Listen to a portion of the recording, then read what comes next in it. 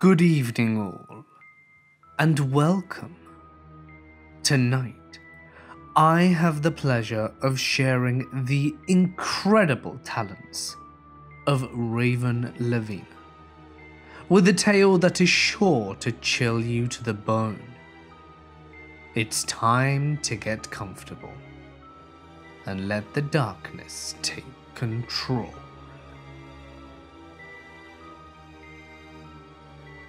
My mother costs $10,000. That's the standard price for a hit. My father was $25,000 because he was considered an important person. At least important enough to demand a formal investigation into his death. From what I've heard, the police never found anything besides the single razor blade used to cut each of their throats. Of course, I know who did it.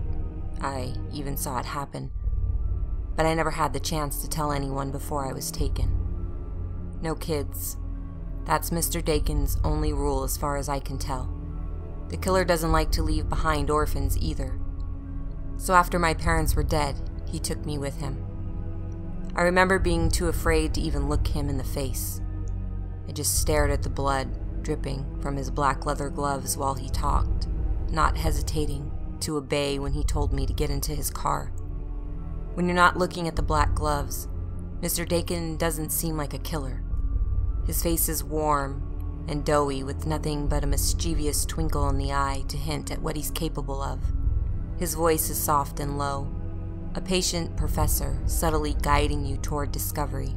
A couple of the kids even like him, although they were the ones who were taken so young that they barely even remember the life Mr. Dakin stole from them. We don't see the assassin very often. Mostly it's just his mother, who all the kids call Sammy D. She keeps the place clean and cooks for us. Not survival food either. Real, home-cooked meals, with favorites that our own mothers used to make.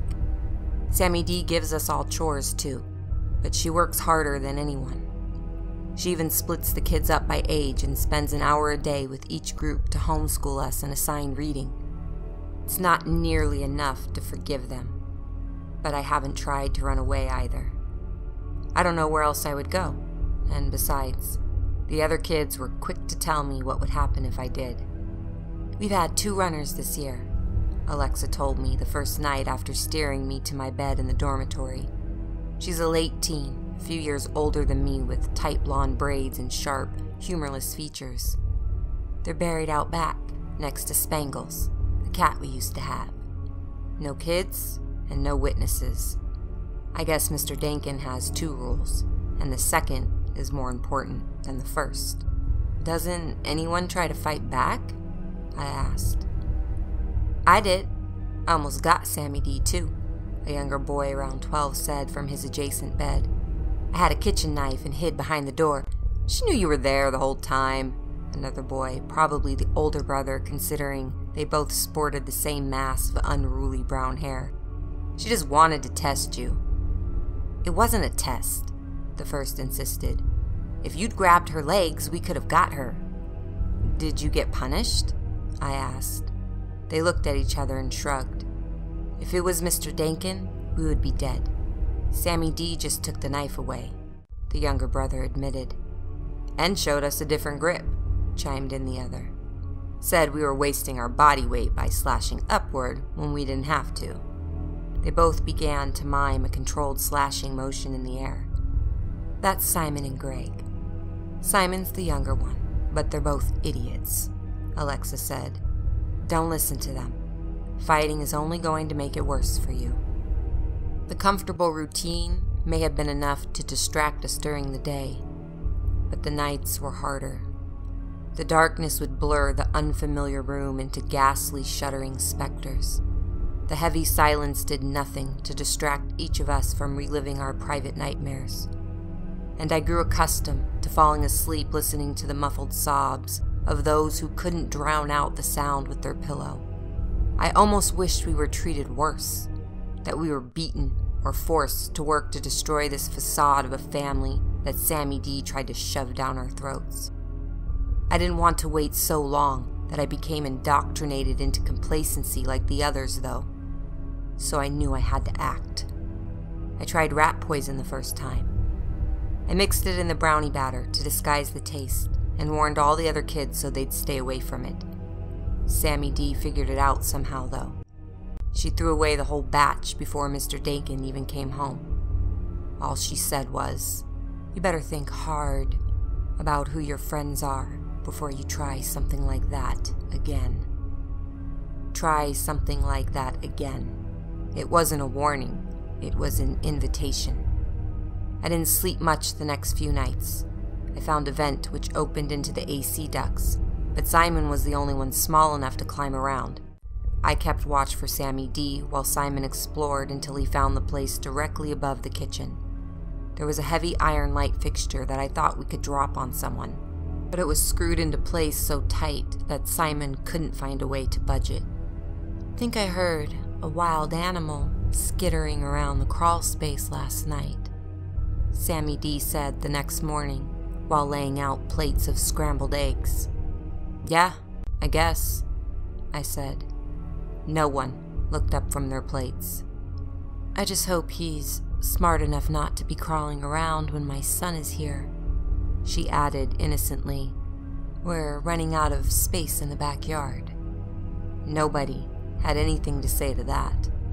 Not until that night when we all started arguing. "That's mine. Give it back," Greg was saying. "You're just going to get yourself killed." Alexa dodged away from Greg's lunges. "Mind your own business."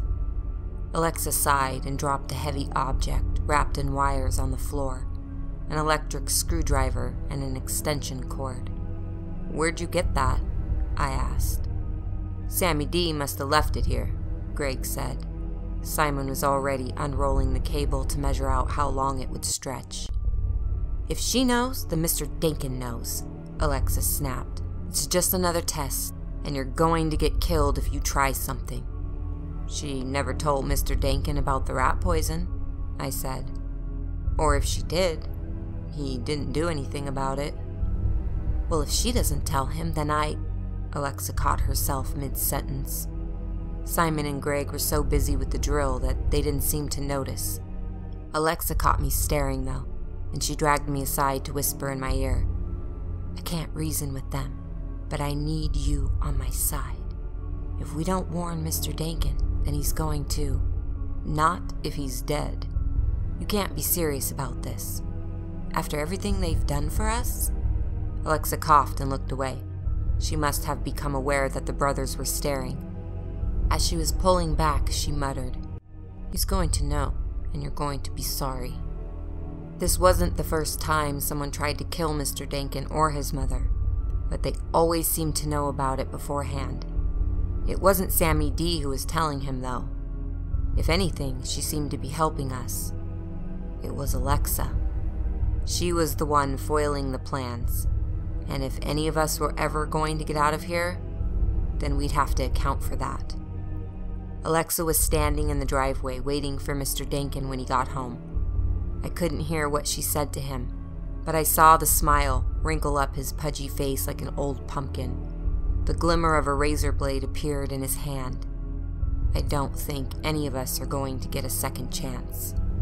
Sammy D was waiting in the doorway. She helped him with his coat and tried to steer him toward his recliner in the living room, but he had only one thing in mind. He wordlessly stalked around the perimeter of the kitchen, carefully eyeing the iron light fixture from all angles. The whole while he paced, he kept playing with the razor in his hand, letting the light sparkle for everyone to see while it danced through his fingers. "Where is Simon?" he asked at last. No one replied, but I caught Alexa glance up at the ceiling. Mr. Dakin must have noticed it too. His eyes twinkled. "Don't bother coming out, Simon. The hunt is my favorite part," he called. "Be careful, it's going to fall," Alexa said. "Don't worry, we'll take the light down," Greg said, winking at Alexa's confusion. I helped Greg carry a chair in from the living room that he could stand on. "What are you doing? When he catches Simon," Alexa hissed. "Shh," I muttered. Greg was already climbing onto the chair. Mr. Dankin was still fixated on the light fixture, chuckling to himself. "Now!" I shouted, flinging myself at Mr. Dankin to pin his arms. Simon exploded from his concealment in one of the kitchen cupboards to latch on to the man's legs. "Behind you!" Alexa screamed, but it didn't matter anymore. Greg had already launched himself from the chair, using the extra elevation and his body weight to drive a knife deep into the man's back with vicious force. I latched on even tighter as the blood started flowing over me, our combined weight forcing the man to the ground. For a second, his hand holding the razor blade broke free, but it twisted into a feeble claw as the thrusting knife drained the last of his strength. It only took a few seconds before the rest of the children joined in, stomping, kicking, scratching, biting, all piling on top of the man who killed their parents, tearing him to pieces like 100 years of decay condensed into a second. "What about Sammy D?" Alexa was screaming. "Who do you think gave him the knife?" Sammy D asked, leaning in the doorway. "But he's your son!" Alexa wailed. "He's my assassin," she corrected. Mr. Dankin wasn't moving anymore. One by one, the kids pulled themselves off the body, some giving a few more swift kicks as they parted. "But I only lost one assassin," Sammy D said. "And look how many new ones I have now." We were all frozen in place, trying to read all the other blank faces in the room. Sammy D fished inside her purse and pulled out several large wads of cash wrapped neatly in rubber bands. $20,000 because he was dangerous. "That was your first job," she said. "You have a family here, after all. A home. A way to make money and even help people if you choose the right targets. The first one is the hardest, but after that it's just practice. I want all of you to clean this mess up and wash up before dinner. Training begins for real tomorrow." She left the cash on the ground, but none of us followed her. The thrill of the kill was still hot in our blood. Could I do it again? Almost definitely. From this day on, I was a killer no matter what else I did besides. No kids, though. You've got to draw the line somewhere. Sammy D taught us that there are 3 distinct ways to kill someone. The first is a murder of opportunity. The victim is alone on a dark night, or is blackout drunk, or some other circumstantial convenience which makes it the right time to act. Then there is the assassination, the calculated and premeditated kill which we will be training for. Finally, there is the murder of passion, when the blood boils too hot and we allow rage or hatred to force our hand. This is the most risky way to kill someone, both physically in the moment and regarding future forensic investigations, and it is strictly forbidden to us. I don't think there exists a term to describe exactly how Mr. Dankin died. The premeditation was inherent, as was the opportunity of his distraction, but neither compares with the utter brutality of his execution. I noticed, when we were burying the body, that the knife wounds in his back were surprisingly superficial. I think it was the shock, more than anything, which toppled him over. The actual cause of death? The lacerations of a dozen children skinning him alive with fists, nails, teeth, kitchen utensils, and anything else we could get our hands on. And of all of us who shredded him like a pack of wild dogs, none did so with more ferociousness, more glee, or more hunger than a small boy named Maker. I'd barely even noticed Maker during my first few days at the house. He was only 10 years old, seeming even younger because of his diminutive, almost emaciated frame. He never spoke without prompting, and his rare answers would be muttered with the volume and assurance of a self-conscious mouse. I hadn't counted on his help during the actual killing, but the moment Mr. Dakin had dropped to the ground, Maker had transformed into something new altogether. Even long after the man was dead, It took 3 of us to pry open the Maker's jaw from around the assassin's throat and drag the boy into the living room so he wouldn't disturb the burial. "Hope I'm not paired up with that little demon," Greg had said during our first physical training session. I swear, he just licked his lips when Sammy D was talking about safe words. "Shut up. You have no idea what he must have gone through to act like that," Alexa scolded him. "What are you even doing here?" Greg shot back. "I figured you'd be ratting us all out to the police by now." I nudged Greg hard. Sammy D was waiting for us to be quiet with her arms crossed. She may look like a babushka with her short gray hair tied back in a handkerchief, but she made disarming and pinning someone look like a ballet. Sammy D let the silence drag out for a few more excruciating seconds before she turned back to the chalkboard with its grotesquely detailed drawing of the human anatomy. "Trust me, if I had somewhere else to go, I'd be there." Alexa couldn't resist whispering back. "Bullshit," Greg mumbled. "Weren't your parents hotshot musicians or something? You're probably loaded." Alexa didn't need to answer. The angle of her glare from under her brow spoke volumes.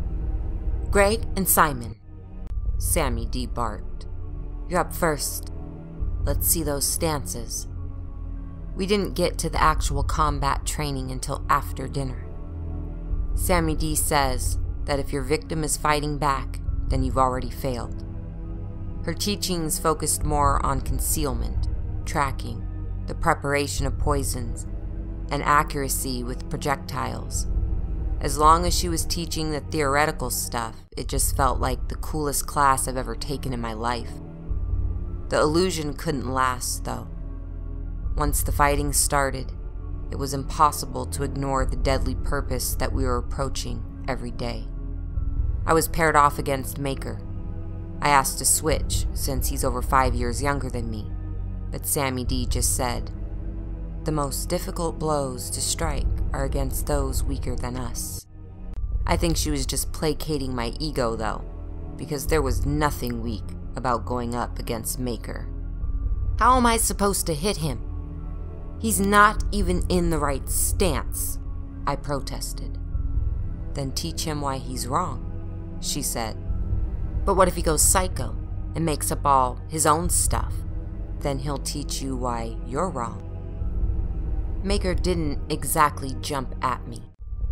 Jumping would imply pushing off from something, and I'm not positive his feet never touched the ground. Before I knew what was happening, he was crawling all over me, raking my face with his fingers, grabbing my hair, digging his knee into my back. I don't understand how Sammy D thought this was okay. She talked a big game about calculating approaches and precise controlled motions, but she just stared and smiled while that wild thing pummeled me from all sides. The safe word? Completely ignored. One of his nails dug a deep trench above my eye, and I couldn't see a thing through the blood.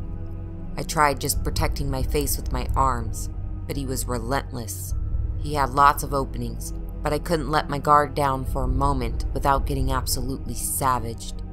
When I'd finally had enough, I just ran through the hail of blows to tackle him to the ground. I straddled him with my superior body weight and pinned him tight, and that should have been the end of it. "This is your chance to teach him," Sammy D shouted. I give, Maker wailed, struggling feverishly against my grip. I started to stand, but powerful hands clamped onto my shoulders and pushed me back down on top of the boy. He's not going to learn like that. Hurt him bad. What? I'm not going to... The vice of Sammy D's hands closed. You let him just walk away from this, and he's going to think it's okay to lose. That's not how this game is played. You lose once in the real world, and you're dead. Now make him feel it. The blood was flowing freely into my eyes, and the whole world had gone red. My face was on fire from a dozen scratches that greedily drank in the blood. Do it now, Sammy D shouted in my ear. Maker clenched his eyes shut underneath me, his face tormented into a mask of sheer terror. I wanted to slam my fist into the little bastard's mouth so hard that all those sharp teeth rained down his throat. I wanted to hurt him so bad my whole body was an ocean of pressure begging release. Maker wasn't a criminal mastermind or a killer, though. He was a frightened little boy who only knew one way to survive. And overflowing with how badly I wanted to hurt him just because I could, that scared the shit out of me. I slapped Sammy D's hands away and scrambled off of Maker. Everyone in the yard was staring at me. I turned a slow circle, then looked down at the boy on the ground. His eyes were still shut and he was trembling all over. I don't know how much of the blood was mine and how much was his. Then, at Sammy D, her hands and her hips scowling at me like she'd just caught me breaking a promise to her. This isn't who I am. This isn't who any of these kids are. But it's what they'll become if they stay. I turned and ran, half expecting a bullet or a tripwire or something to spin me to the ground before I'd taken a dozen steps. Not a word or sound behind me, not even the footfalls of a pursuer. I was free. I waited about 10 minutes to catch my breath and let my head clear. Then I circled around to the front of the house. I heard the shouts from the other people still in the yard, so I guess the rest of them were still training. I slipped up to the dormitory to take my share of the $20,000 I had stuffed under my mattress. That's all I needed to start a new life. I sure as hell didn't need this. She gave us our first mission. I practically jumped out of my skin at the voice. It was Alexa, sitting on her bed in the dark. I ignored her and moved to retrieve my money. Maker took it. He volunteered, Alexa added. You can just leave with me, I said. Alexa shook her head. I volunteered too.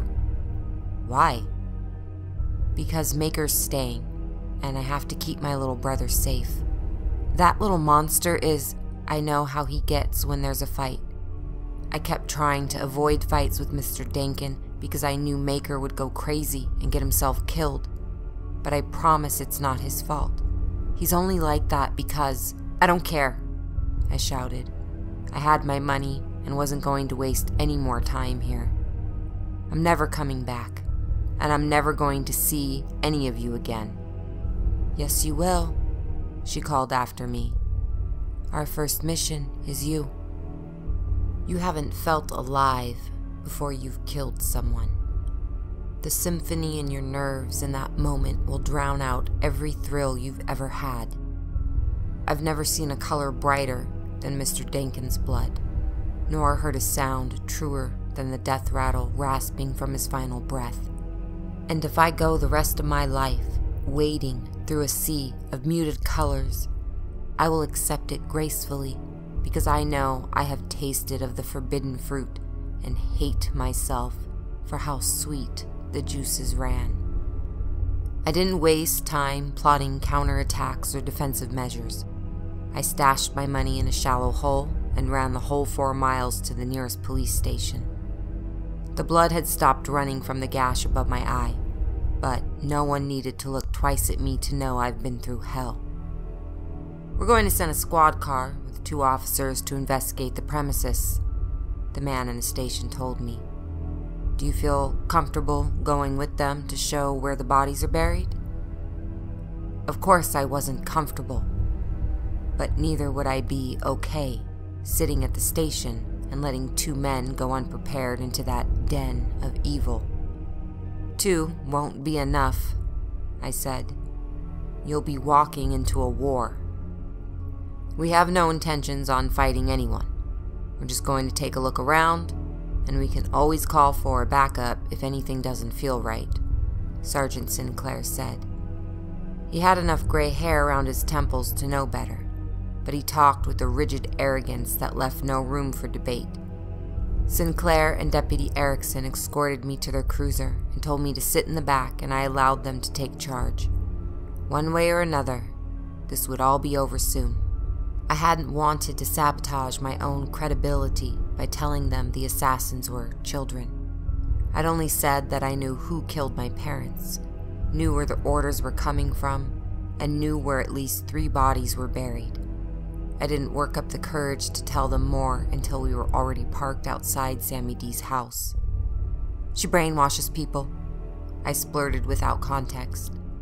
She kidnaps children and she brainwashes them to fight for her. You can't let your guard down, not for a second, not with anyone. Stay in the car until we come back. You'll be perfectly safe, Sergeant Sinclair said. I nodded rigidly, my face pressed against the window, straining to get a glimpse of what might be in store for them. Maybe Sammy D just took her money and ran for it. She must have some contingency plan in case she was discovered, right? She couldn't intend to take on the whole town. The officers were about a dozen feet from the parked cruiser when Maker appeared around the side of the house. He was limping in an exaggerated motion, his face and body further smeared with blood and bits of gore. He was crying and wailing for help, but the moment the police started advancing, Maker turned and began staggering in the opposite direction.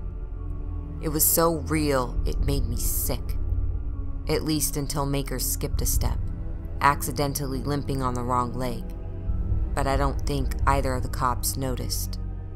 "Don't follow him, it's a trap," I shouted through the glass. "Stay in the car," Sinclair barked without turning. Erickson had already disappeared around the corner after Maker.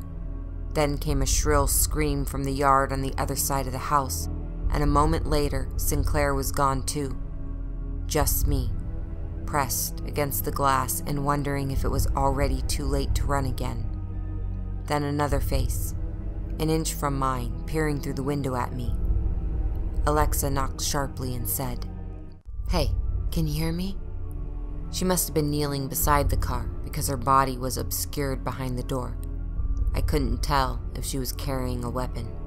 I triple-checked that all the doors were locked before I replied. "It's over, Alexa. Turn yourself in or run. You don't need to go down with these people." "You still don't understand, do you?" she asked. The sincerity in her voice and the pleading furrows in her smooth skin were disarming. "Sammy D is going to take care of us forever. She loves us. Like she loved her own son." There was a gunshot from the yard. I jolted so bad that I hit my head on the ceiling. Alexa didn't even react. "Like everything was so perfect before," Alexa said, her voice still gentle and coaxing. "Do you know what would have happened to Maker if Sammy D hadn't saved him?" Saved? I couldn't believe my ears. Why was there only one gunshot? What the hell was going on over there? "We'd go weeks at a time without even seeing our parents," she continued. "Sometimes they'd remember to hire someone to take care of us. Sometimes it was just me and Maker. Even when they were home, we weren't allowed to leave our room when they were partying out there. And with the meth, that could go on sometimes for days at a time." A second gunshot. A third immediately afterward. That wasn't a warning. That was an execution. "Do you have any idea what it's like to hold your little brother and wait for him to stop shaking? Only he wouldn't stop because of the chemicals going through his veins. But I couldn't understand that. I thought he was just scared, and that it was my fault I couldn't get him to feel safe." 2 more gunshots in rapid succession. I could imagine Sammy D kicking over the second officer's slumped corpse so clearly that I might as well be staring at it. Maybe it wasn't like that for you, but someone must have wanted your parents dead for a reason. Ever think about what they were hiding that made this happen? Ever wonder if they deserved it? Everyone out there deserves to die. Everyone but us. Sammy D wants to give you another chance to join the family. I couldn't stand it any longer. I had to see what was going on. If the police were dead, then staying here wouldn't protect me anyway. Alexa stepped back as I slowly opened the door. It was impossible not to notice the razor blade clutched between her fingers. What's it going to be? Sammy D was walking around the house, a handgun casually hanging from her fingers. That was it then. It was over. Alexa grinned, moving to stand in solidarity beside the old woman. We're leaving here within the hour, Sammy D added. You're coming with us, or you're staying here. Doesn't matter to me, either way. Sammy D's finger twitched around the trigger. She might pretend to be relaxed, but I could see the tension which twisted her fingers into a claw around the gun. I didn't have any delusion that staying here meant anything other than buried in the backyard. What's the matter? Her voice was a gravel avalanche. Too scared to answer? I shook my head. You taught me better than that. Half a smirk played about her lips before they drew back into a tight line. Alexa was still smiling. You taught us all better than that. Except for Maker, right? You never seemed to care that he was out of control. Alexa's smile flirted with a snarl. I couldn't understand why, but I see it now, I said. You never thought he had what it took to become an assassin, did you? You never even bothered to show him how to defend himself, because you only ever planned on using him once. The front door opened, and I could see the rest of the children huddled inside. They were laden down with duffel bags and suitcases, ready to go wherever they were told. You're better than that, though, Sammy D said. I'm not going to throw you away. I'm going to take care of you. Alexa's eyes flashed across the children. She ran back to peer around the side of the house. I could practically see the gears in her head turning beneath the frantic lashing of her braided hair. 2 gunshots for each of the 2 cops. Where did the first shot go? Sammy D. No, Alexa started, her words dying in her mouth. Your brother was a hero, Alexa, Sammy D cooed. We all owe our lives to him. I caught the eye of Greg and Simon inside the house. I didn't miss the curt nod. I didn't underestimate the light burning in Alexa's eyes. None of us needed so much as a word to know what had to happen next. Sammy D felt it too. Her gun was leveled in a flash. 1 bullet escaped the muzzle, but I was already behind the armored door of the police cruiser. She never got a second chance.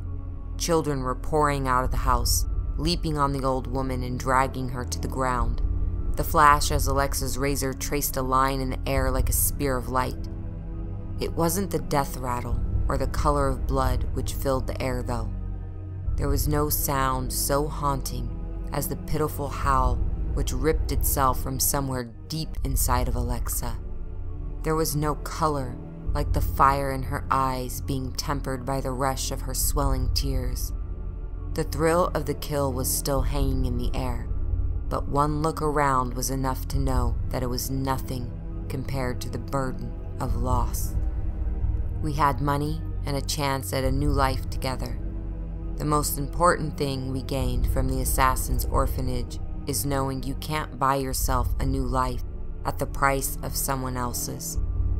Life can't be bought or sold or stolen in any form. It can only be built. And it's a whole lot easier to build when you have a real family like I have now.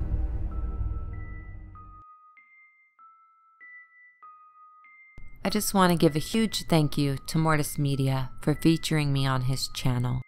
I have been a fan for a very long time, as all of you are here today. I would like to thank each and every one of you that have taken time out of your schedule to listen to me in this video. I hope you've enjoyed what you've heard, and if you had, I would be honored if you'd stop by my channel and check me out. I do narrate various types of horror stories. I also have a separate playlist in which I explain certain elements of witchcraft, everything from spells to breaking the myths of black magic and the left-hand path. So if that's something you're interested in, you can find that there as well. If it's not, as I said, I do have playlists of just horror stories. Again, I want to thank all of you for having me and listening to me. I hope you enjoy the rest of your day or evening, depending on where you're at and what you're doing. I am Raven Lavina. Blessed be.